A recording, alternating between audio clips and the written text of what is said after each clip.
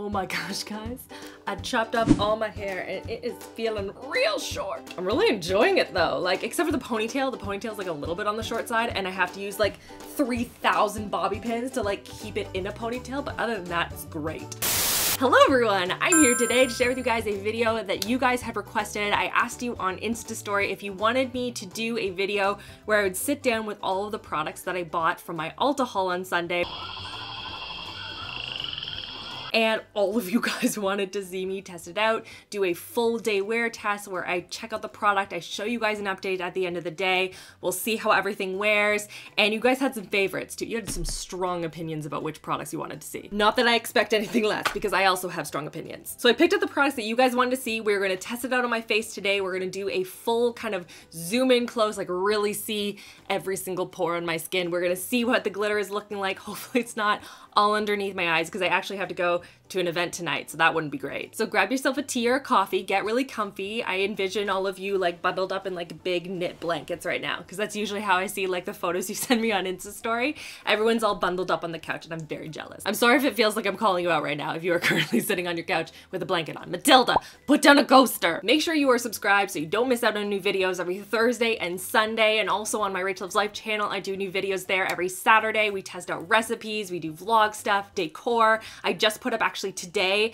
I'm putting up kind of like a walking through, like a speed decorating my house for Christmas kind of a thing. And we do like a big winter wonderland, lots of metallics and whites and greenery, a little pop of red. I will link it at the end of the video for you guys. Enjoy. And without further ado, let's get into this. Okay, now that we're zoomed in, I have my brows done. I'm gonna go on to Insta Story here and just see what color you guys wanted me to do for the eyes. So basically I had picked up, based on my haul, lots of gold glitters and lots of purple, very specifically purple. And so I asked you guys what shades you wanted me to do, and it looks like golds and bronzes is the winner. So that's what we're gonna do. Though there are a lot of votes for the purple. So I think what I'm gonna do, I think what I'm gonna do is I will do a look and put it up on Instagram with my favorite of all of the purples that I tried.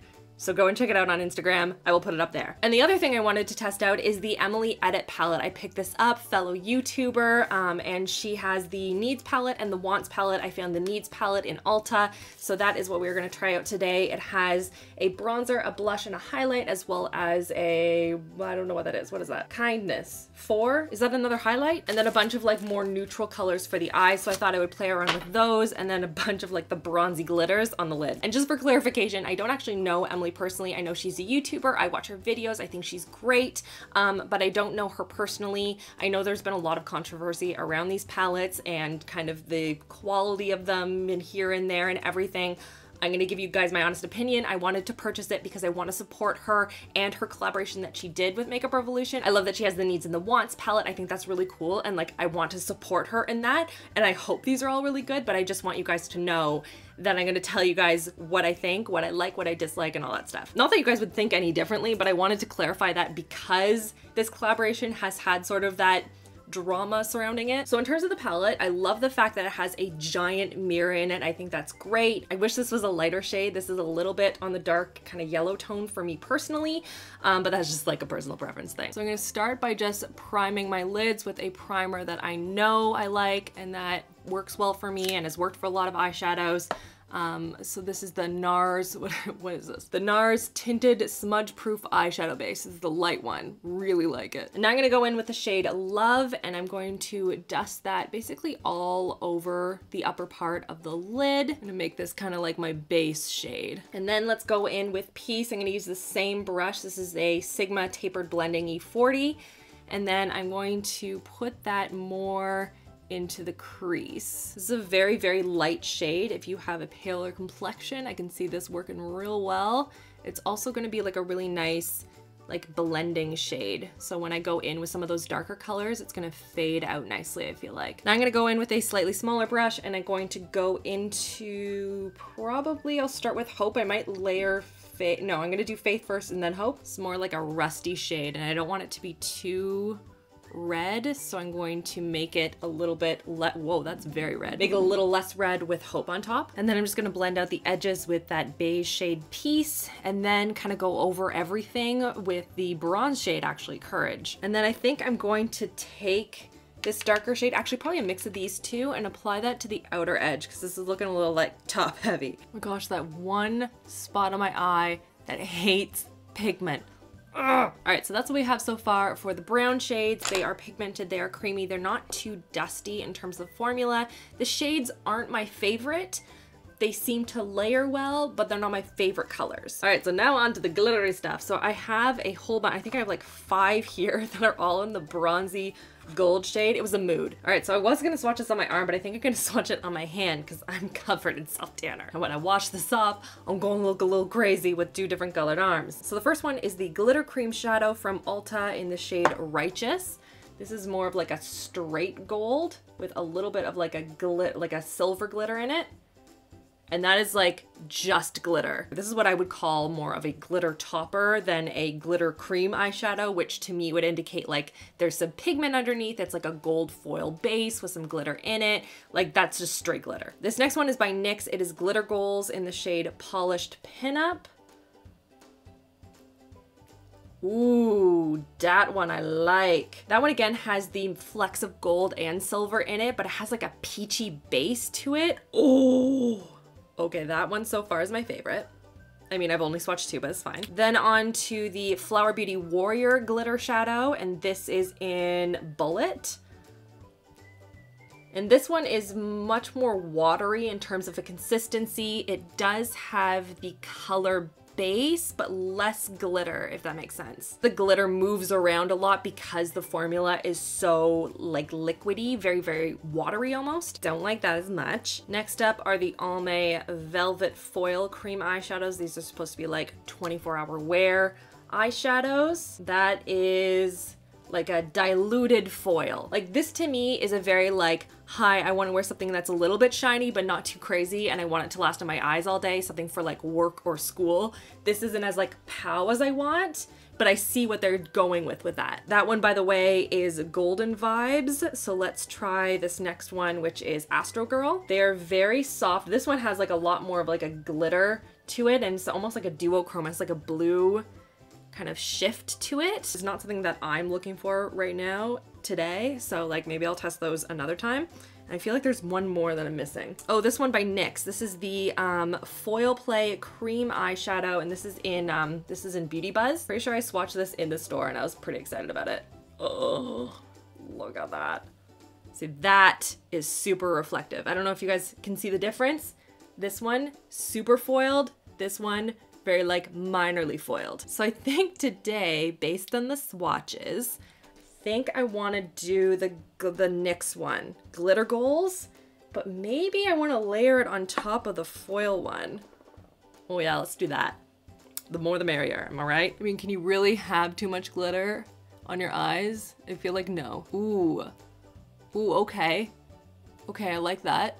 Like I haven't even put that much on, but I'm excited. The color to it is like perfection. It's that perfect shade of like ivory gold, not too yellow, not too beige. Wonder how it applies with like a brush so I can make it a little bit more precise. Not very well. It's not picking up at all. Let's try, where's that like Huda Beauty brush thing that's like not a brush? Here we go, this guy. This is supposed to be specifically for this type of product. So it has like a silicone end and then like a typical cheap eyeshadow end. I don't know. Okay, I don't like this end as much with this product. Let's try the other end. Nope, don't like that either. Hands it is. Oh my gosh, can you guys see that? Oh, I just keep layering it. I should probably stop, but I can't. Okay, let's put a little bit of the Glitter Goals on top and just see how that changes things. I just feel like a little bit of glitter on top of a foil. Am I right? I like the applicator. I like the shine. Obviously, I need to like blend out that edge a lot, but like, you can see the difference there. This is just a little bit more punchy. Again, just like dramatic, over the top. It's glitter. But the wand is nice and easy to apply the color either in like big, thick strokes, or you can use the end for something that's a little bit more precise. Now I'm just gonna go over the line there with more from the Emily Edit palette and just make that a little bit more seamless. little bit more blended. It's a yes from me for NYX for like glitter products. I'm gonna go in and just add some black to the waterline. I'm not doing anything new. This is just the, this is the Tarte Clay Pot. I just feel like I need to like ground the lashes with something, you know? And now for mascara, we're gonna test out this one by Flower Beauty. It is the Lash Warrior, which is supposed to give you this like extravagant amount of volume. Again, percentages and mascara brands, it's like crucial. How am I supposed to know as a consumer if a mascara is good if I don't see the 150% or 2000% difference in my lashes? I need to know specifics. All about the math. The wand itself is an interesting shape. I thought it, like, is it curved? Is it not curved? It looks like the wand is almost straight and the little rubberized bristles on it are elongated on one side and much shorter on the other side, but more towards the outer edge. Interesting. So I'm gonna try and use the longer bristles on that side and then go to the shorter bristles after.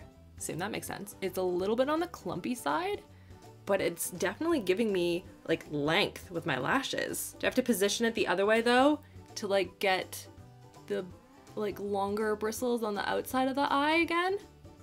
I feel like I'm gonna get mascara all over the bridge of my nose. And now onto some lashes that you guys all wanted to see like really badly, and I don't blame you, I was very curious, that's why I bought it. And they are the Eylure, I just took it out of the package, it's the Eylure Luxe Magnetic Mink Effect lashes, and these are the Corner Lash Baroque, I believe is what it's called. They're reusable for up to 15 wears, though we all know I'm gonna make that at least 25. Although I don't understand why there's a specific number because there's no glue involved in this process. So like, how do you have a specific number of wears out of it? What you get in the package is a pair of bottoms, so underneath the lash, and then a top one that kind of sandwiches in between. And what makes these a little bit different and unique, this is actually the top and this is the bottom, whoops, is that the bottom ones are much longer than the top ones. So you avoid, hopefully, the whole effect where it looks like there's like a big cement block of lashes, which is what my experience has been with these magnetic things. It's just they look really clunky. It doesn't look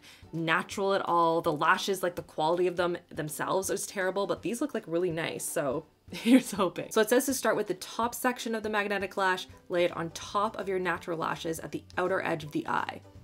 Okay, I can do that. And then it says to take this and apply it underneath. Whoa, it's a strong magnet. So that it clasps with the magnet. Like that. Let's try and like fluff them up a little bit. There's like a little chunk right there. Okay, now that I'm actually like looking around, they are very heavy and like a little bit slanted downwards, like in my vision a bit. So let me take them off and like try and readjust them a little bit. Okay, I think I made them work. So I will say the one thing about these is that you want to make sure if you are going to get them, like I'm going to see how long wearing they are. We'll see what they look like by the end of the night. I am taking a risk wearing these out in public, but we're going to try it just for the YouTubes. But I found that the best way to put them on is to make sure when you put the top one on to lay it almost like upright, and then take the bottom lash and kind of like smush it up against like the waterline basically, and that's gonna make it look as seamless as possible.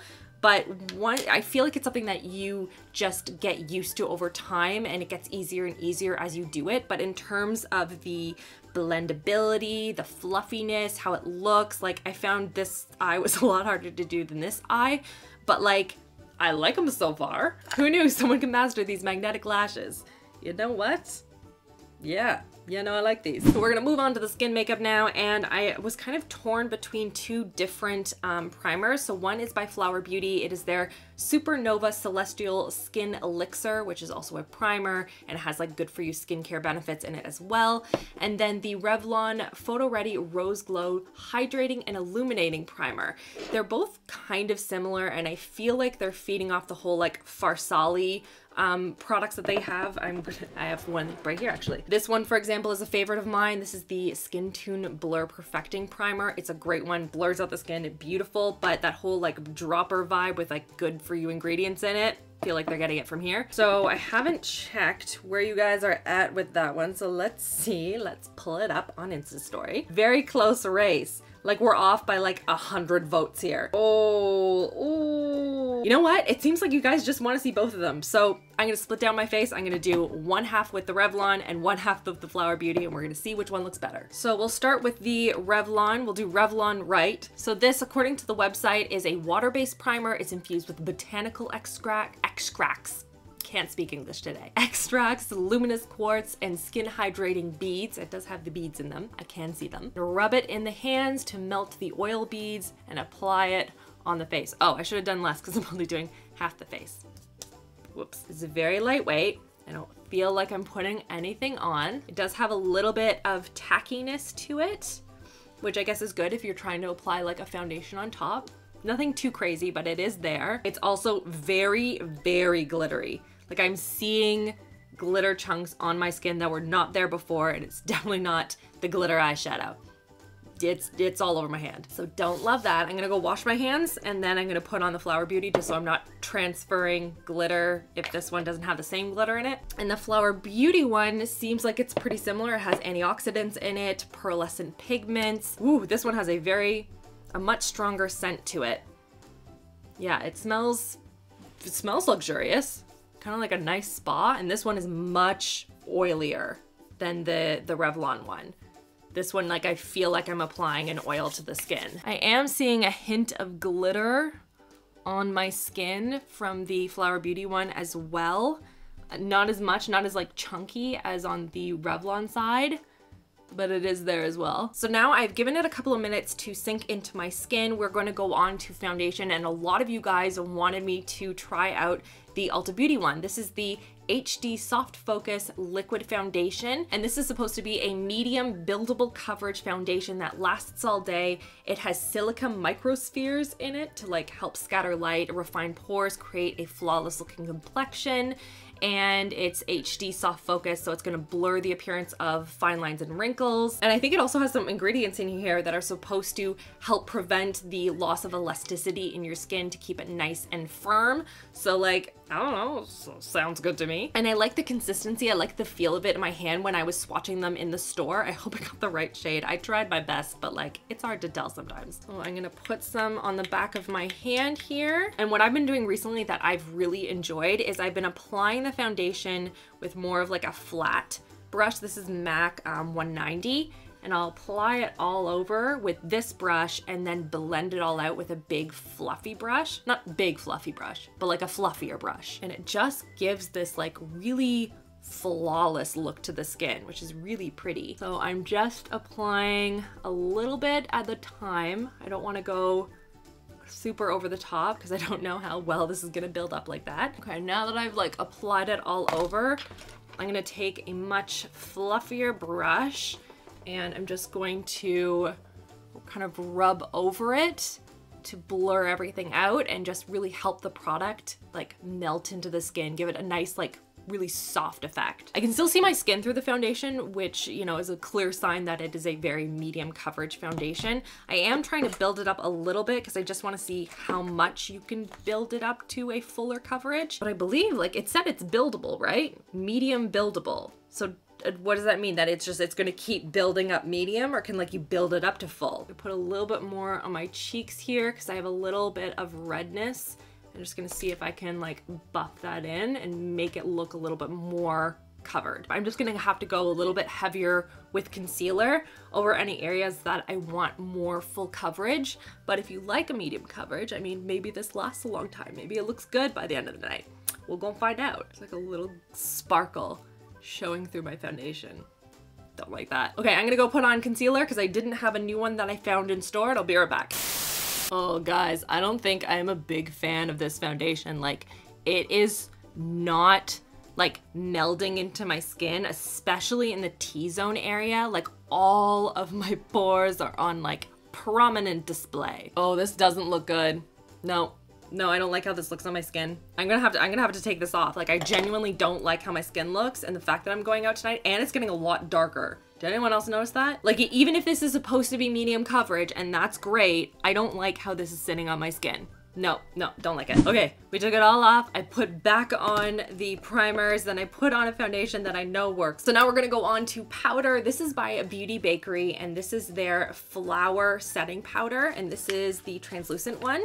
And I've heard so many good things about this and the brand in general. Let me know in the comment section, and by giving this video a thumbs up if you want me to do like a full buy or buy on Beauty Bakerie. I feel like I want to try more from this brand. Plus, like, look how adorable this packaging is. Like, it's like flour. It's like a bag of flour, get it? We're gonna blend out any creases on the skin, and then let's put some of this on. The translucent powder has a little bit of a yellow undertone to it. You can see it there, very pale, not quite white. So I'm just gonna take my little velour puff and we're gonna pack a little bit anywhere that I would tend to get really oily or anywhere that I just wanna set. A little bit more concealer in this little guy. Whoa, that is way too light. I'm on fire today. So far I like the effect. It's like really making my skin look super, super flawless. It is making my pores look completely minimized. It's setting everything in place.